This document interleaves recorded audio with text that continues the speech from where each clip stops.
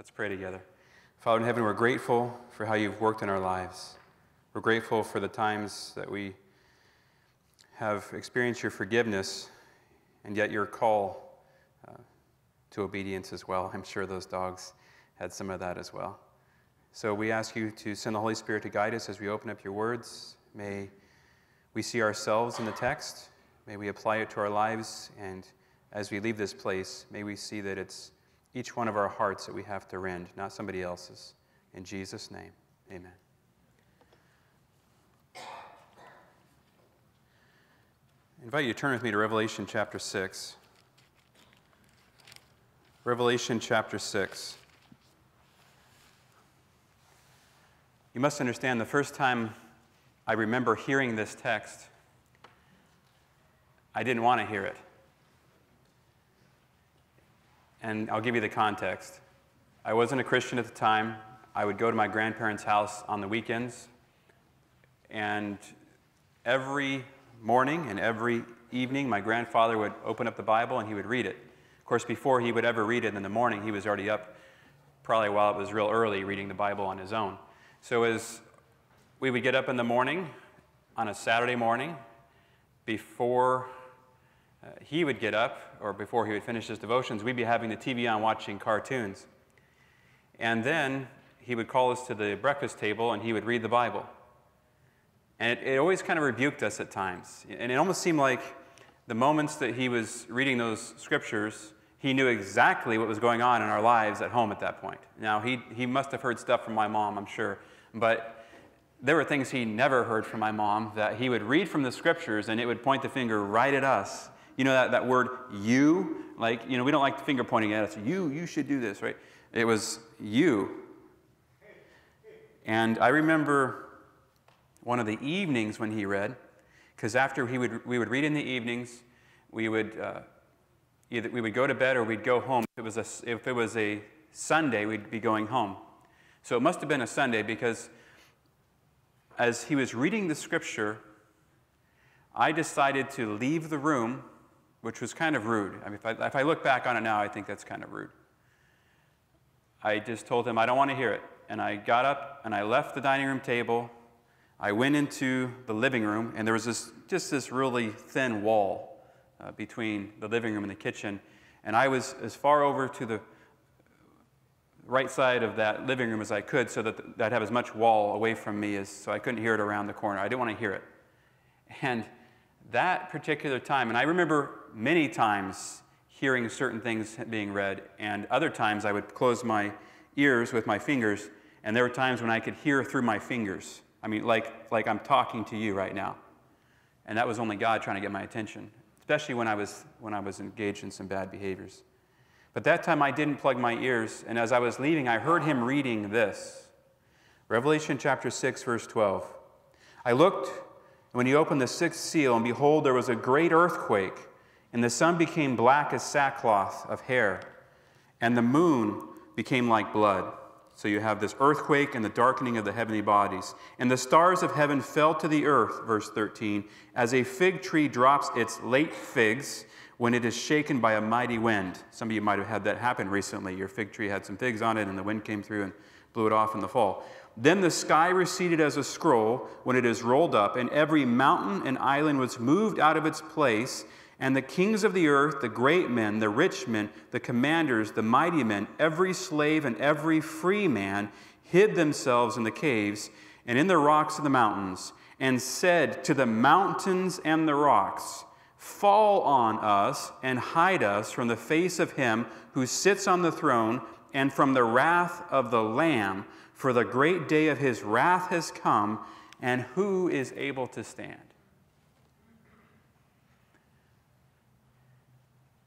Now, my grandfather wasn't reading it as loud as I read it to you, but it might as well have been read that loud, because it echoed in my mind. It really echoed in my mind. Who is able to stand? And I imagine myself being in the cave, or in the mountains, or maybe on one of those islands got swept over, right? That's what I imagine myself being, as this text echoed in my mind. But then the question is there at the end of the text. Who is able to stand? Couldn't we ask that question today? Even as Bible-believing Christians now, years later, here I am, I can still ask that question, can't you? As we look around us in the world and we see this very week, in the last few weeks, we see political strife, we see violence in the land, we see all these things happening as far as natural disasters, either on the East Coast, it's totally wet and just drenched and all kinds of things. Have anybody here ever been through a tornado before? You know how it feels then, right? It almost feels weary. It's a strange, eerie feeling when you see the sky turn like an aqua blue color, and you see houses, their whole roofs being peeled off and all of that. Hey, that's a real hard thing to go through, to watch, and you can't do anything about it. And then the floods, where you have all these dikes and things that are just being overflown, and streams that are in these 100-year floodplains being flooded. You find all of these things happening, and here we're on the west. Well, we don't have the rain, obviously. We have the opposite. Who would have thought, with the winds that came through here, that it would have come through and wiped out almost a whole town this week? If you told me that last week, I would have said, well, it's possible. But to wipe out huge sections of paradise, who is able to stand? The question begs to be answered.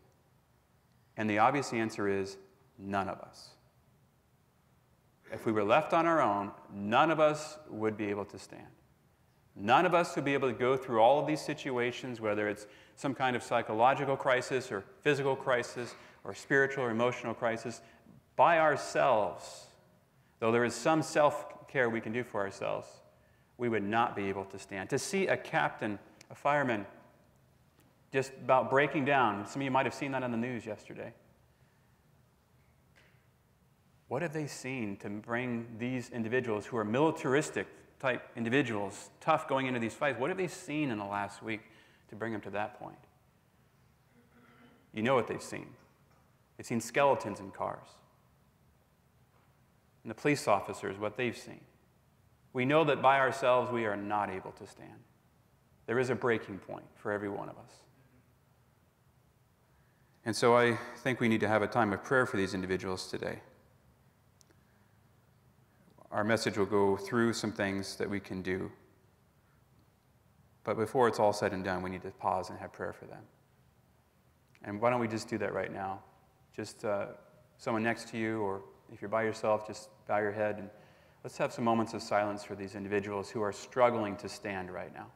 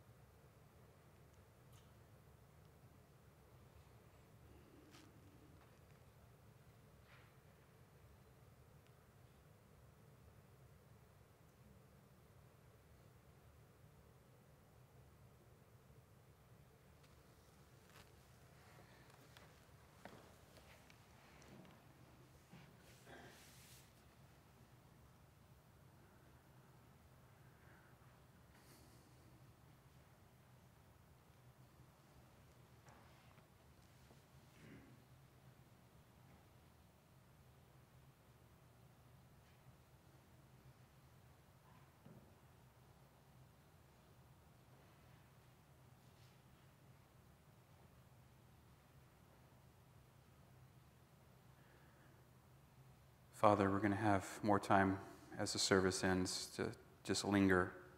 But right now, we want to place these individuals who are not only in harm's way in your hands, but also the ones who are responding, the ones who are emotionally breaking down, physically not sure they can keep going because they just got done fighting one fire and now they have to respond to another.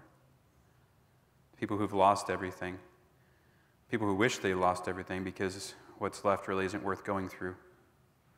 People who have gotten out of their vehicles and managed to survive, but maybe somebody who was running with them didn't survive. Lord, we place that whole situation in your hands. We do know that we cannot stand alone, but we're grateful we don't have to stand alone. We're grateful that you said you'll be with us always, that your eye was on the sparrow, that you caused the rain to fall on the just and the unjust. And so, Lord, we know the devil has a plan to unleash as much destruction as he can, but you have a plan to unleash as much mercy and grace as you can, to temper that. And so, Lord, we're asking for your intervention. We're asking for just hearts to be ministered to at this time, and those who are suffering loss of life in their family or their possessions, that you can guide them closer to you as they survive this.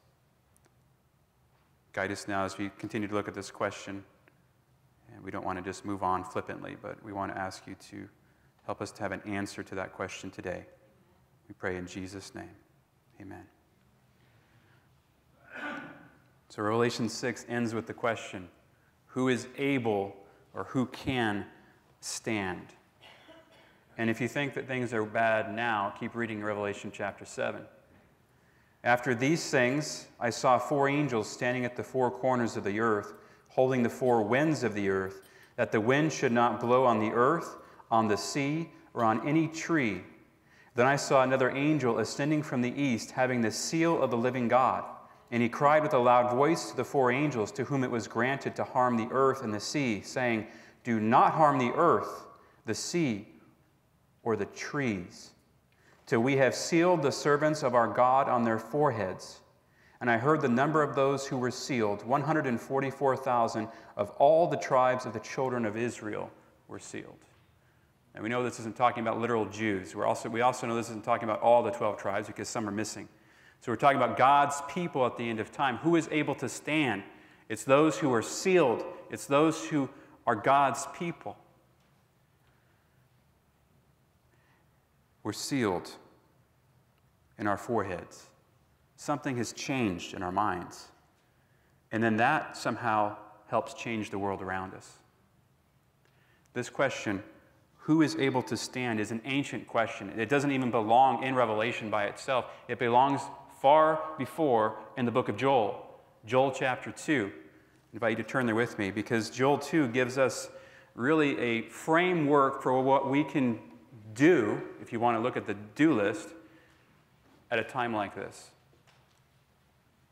Joel chapter 2, starting in verse 10. Who is able to stand was the question in Revelation chapter 7. The question in Joel is, who can endure the day of the Lord? Joel chapter 2, verse 10.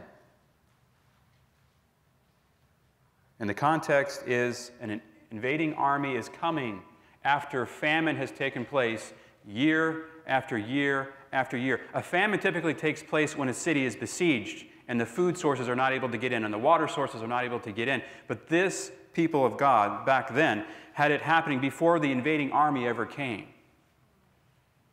You had crop failure after crop failure. You had going out to the field and you're trying to get things in before an invading army comes. There's nothing to gather. There's nothing to feed your strong troops once they are even in the city, let alone facing down the army once they come to the city. Total hopelessness. And if you read the preceding verses, it talks about the invading army coming in verse 7, running like mighty men, climbing the wall like men of war. It's using locusts as a symbol. And if you look at ancient Near Eastern depictions of armies, they often use locusts to describe this. We have an invading physical, spiritual force coming in amongst God's people to totally devour them. And they have nothing physically to withstand it with. It says here in verse 8, they do not push one another. Everyone marches on his own column. Though they lunge between the weapons, they are not cut down. They're able to dodge. They run to and fro in the city. They run on the wall. They climb in the houses. They enter the windows like a thief. The earth quakes before them. The heavens tremble. The sun and moon grow dark. The stars diminish their brightness. Where have we seen that before? We just read it in Revelation, didn't we? We read about the sun. We read about the moon going dark. We read about the heavenly bodies, this something happening. A darkness comes over the land. The Lord gives voice before his army, for his camp is very great. For strong is the one who executes his word. That's God. Verse 11. For the day of the Lord is great and very terrible. Who can endure it? Same question, in essence, deep down in its very principle as Revelation. Who is able to stand as the four winds are let loose? And the four winds, if you look at, and I read in my scripture reading this morning, Jeremiah 49 is talking about the invading armies. In fact, Jeremiah 49 was talking about the winds being let loose on Elam, which would be the neighbor to Babylon, and Babylon was going to come and invade them. We typically think of four winds as strife and fighting and all that, and that's true. But it's especially true of an invading army, and that's exactly what Joel's generation was facing. This same invading army that Revelation talked about of Babylon was now invading them, and the question came, who can endure? The question was way down in time, closer to us in Revelation, who is able to stand? Same question. And the same answer is, no one. If you were one of the mighty men that were trained from a very young age to be the warrior, and you had no food, very little water, what good was that training? You're done. If you were one of the commanders of those mighty men, and you had no provisions, and you traded off your weapons for any provisions from neighboring areas, and now you have weapons, but your men are famished, what good is your army? No one is able to stand at that time. Regardless of their training, regardless of their intentions, regardless of whatever's happened in their past. And so Joel comes with a message of hope. And the message is in his own name, Joel. The Lord is God. Present tense. He is God when your troops, with all that training, have no food to eat. He is God when an invading army is coming into your land and threatening your way of worship and threatening your very existence. He is God when you have disasters and fires. Read the preceding verses. Fires in the land, trees being burned down, everything taking place. He is God. Joel.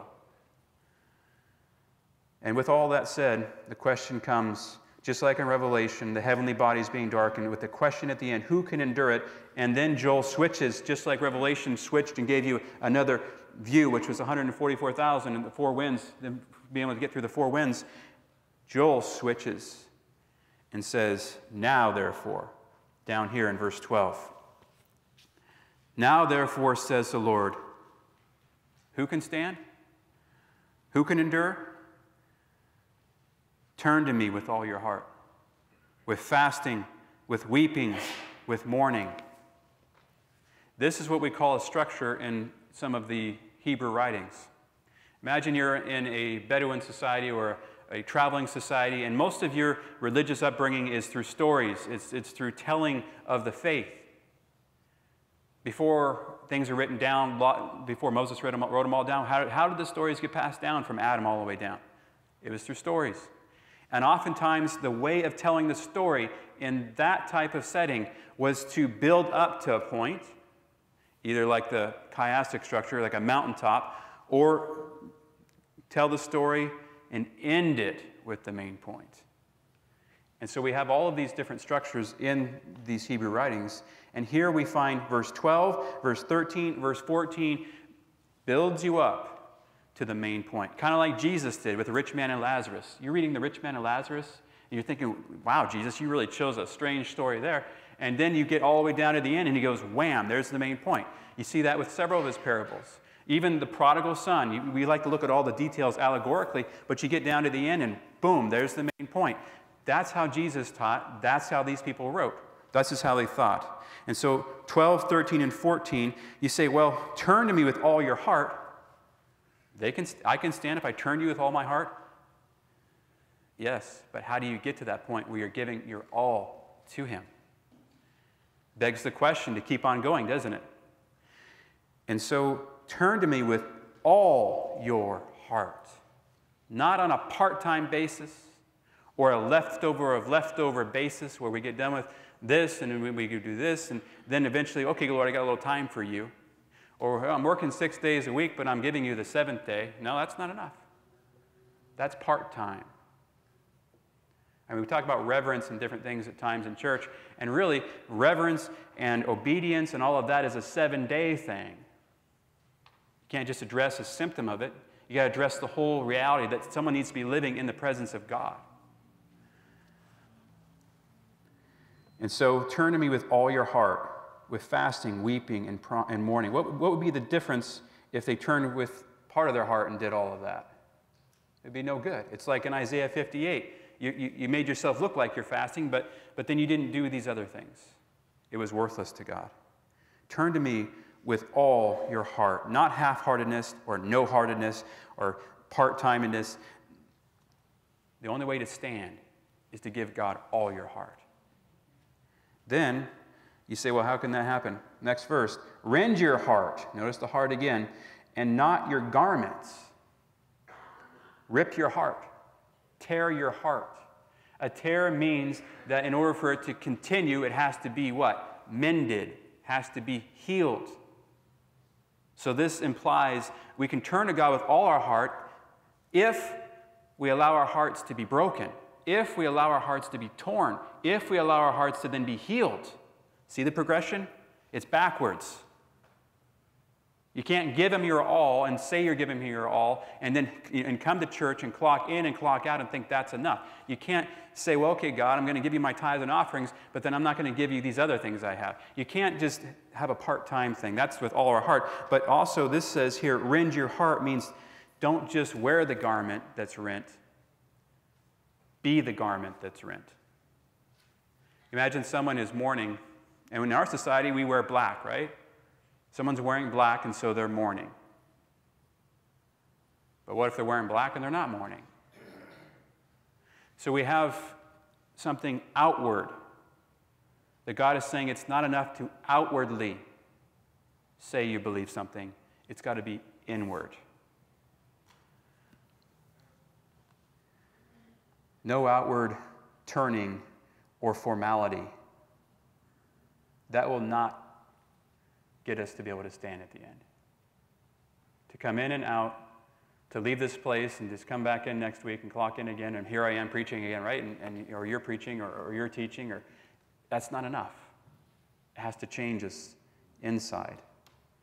And I think to myself, because I'm really reading this for myself, what's breaking my heart right now? What's truly rending my heart right now?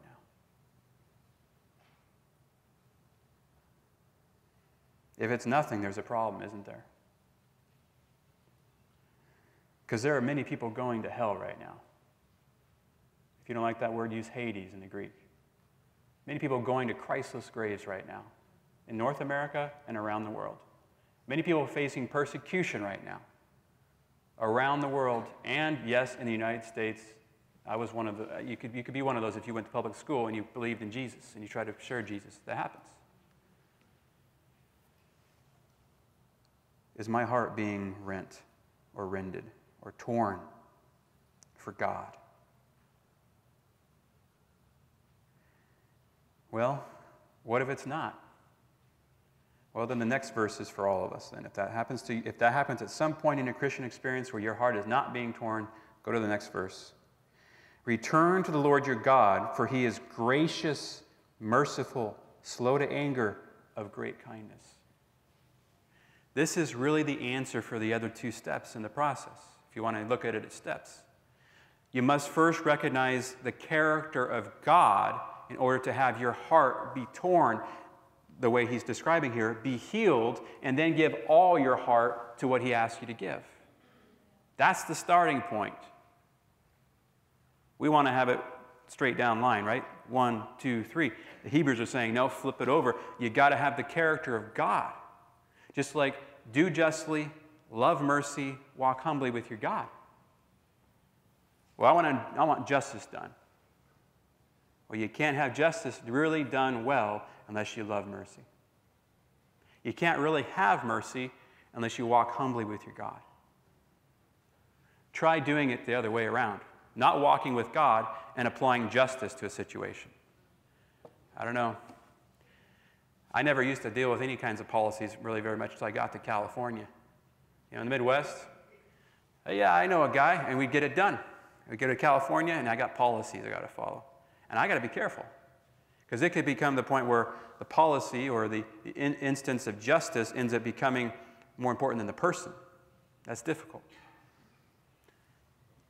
But God would say, walk humbly with me, love mercy, then you can justly do something. It's the same type of thing we're talking about here. It's that law of end stress. So how can I stand? It begins by knowing the character of God, the complete character of God. Yes, we can, as He's revealed it to us. He's already told us. If you doubt that, read Exodus chapter 34. These very words about the character of God here were spoken a long time before at Mount Sinai. Moses, of course, we think about the Ten Commandments, but what about Moses' humbling himself before God and asking to see God, and God says, you can't see the backside of me. He sees the backside, and then he hears the words of God. Go home this afternoon and read Exodus 34, verse 9 and onward. You'll see it's almost the exact same, some of the things we see right here in Joel. Joel is saying, you can't rend your heart unless you know the true character of God. You can't give your all unless you know the true character of God. So what would be the point in the next verses of weeping between the altar, pointing out sin and error, calling for sacred assemblies, if I didn't first call the people to know the character of God? If I didn't first try to know the character of God?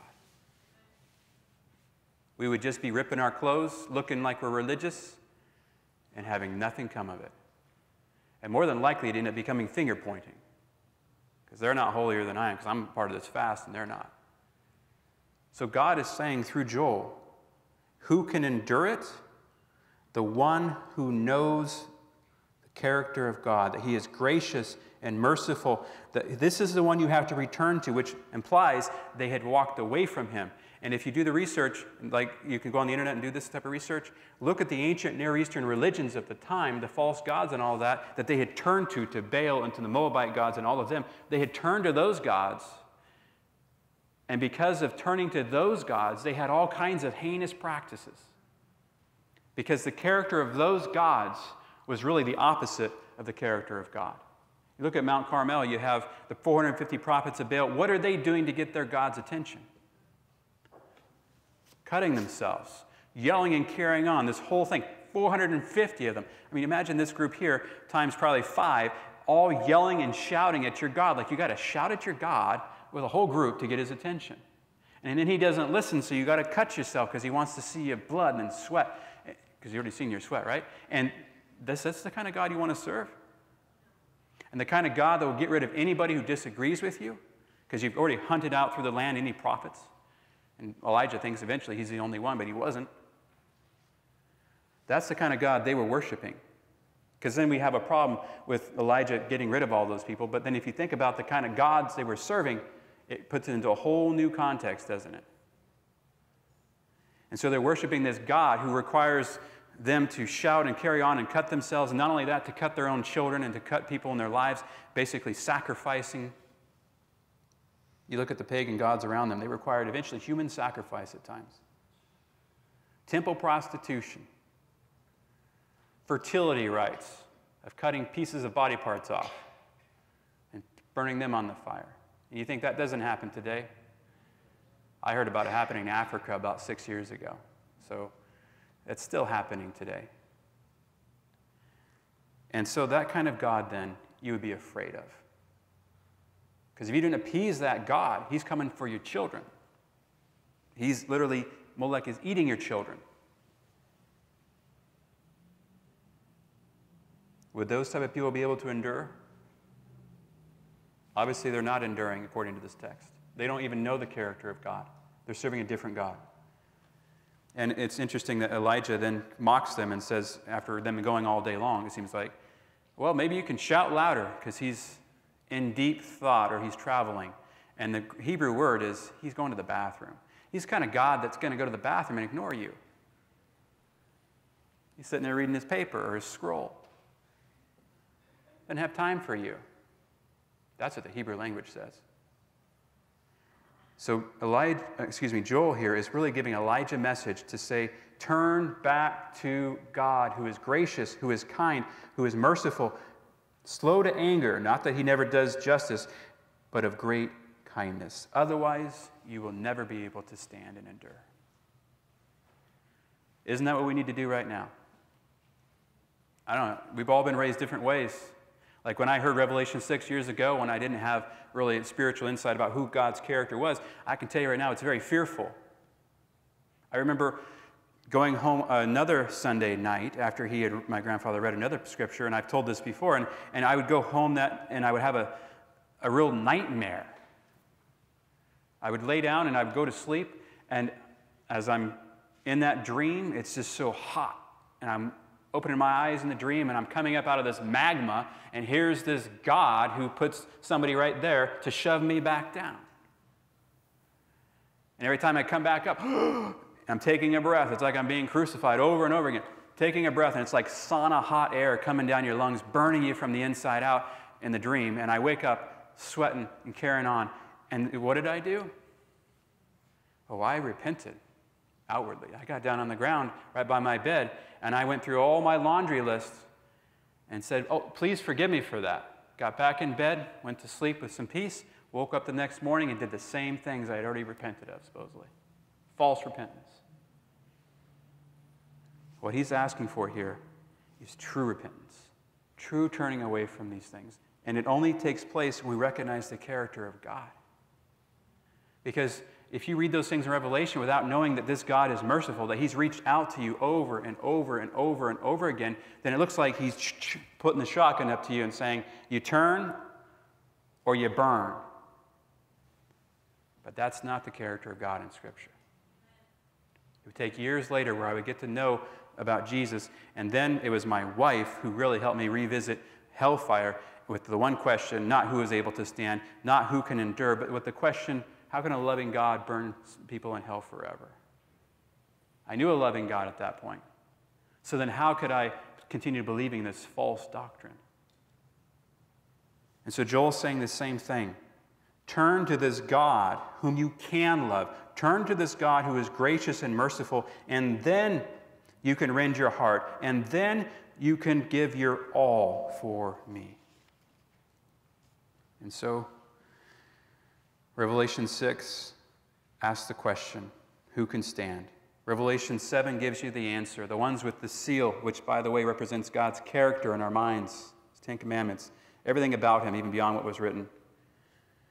Revelation 14 says, then once you recognize it's God's character and recognize who He is, then you follow the Lamb in Revelation chapter 14.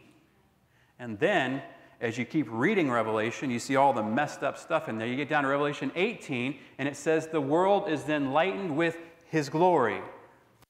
That's His character through us. That's the same progression Joel was talking about. Recognizing His character, then we rend our hearts and are healed, then we give our all, and that same progression is there in Revelation.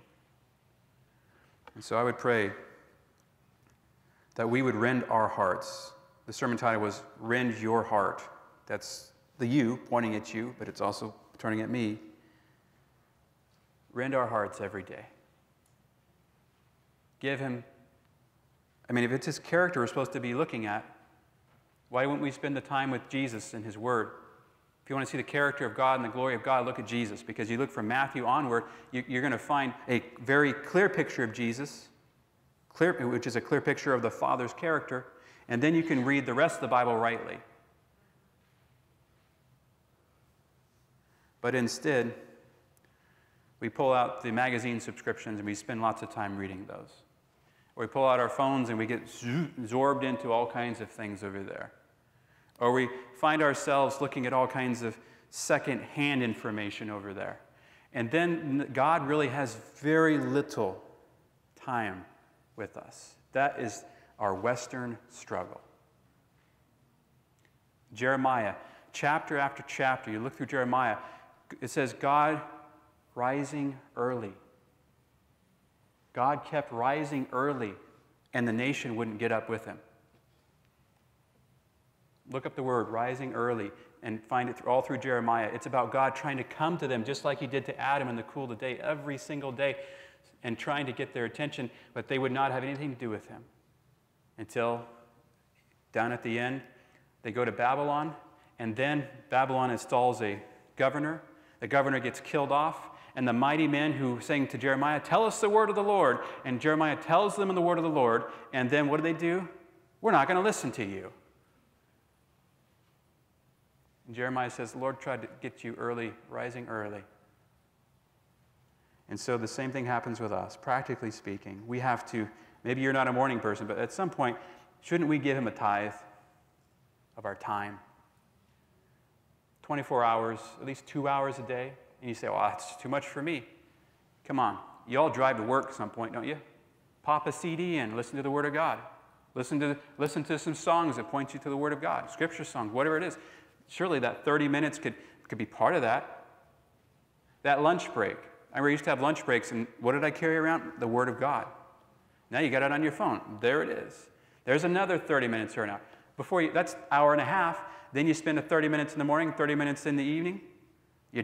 If you want to clock in, you're done. But if you don't clock in, you're like, I'm just getting started.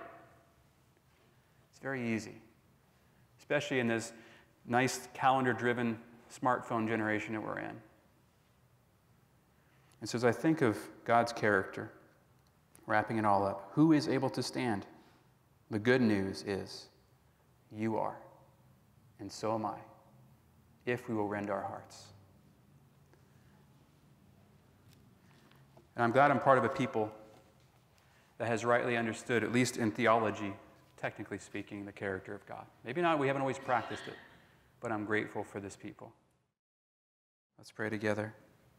Father in heaven, we're grateful that yes, there was a vision that showed individuals hiding, and the question was, who is able to stand? And the answer is those who have the seal of God, who follow the Lamb, and who want to lighten the world with your glory. Lord, we want to be those people. Guide us to spend the time in individual revival, and so that when we do have corporate revival meetings coming up, that you will be seen, that you will be glorified. And Lord, perhaps this idea of relenting, perhaps you'll hold back those winds of strife a little longer so more people can be saved. And if it's in your time and your will, that this land will be refreshed.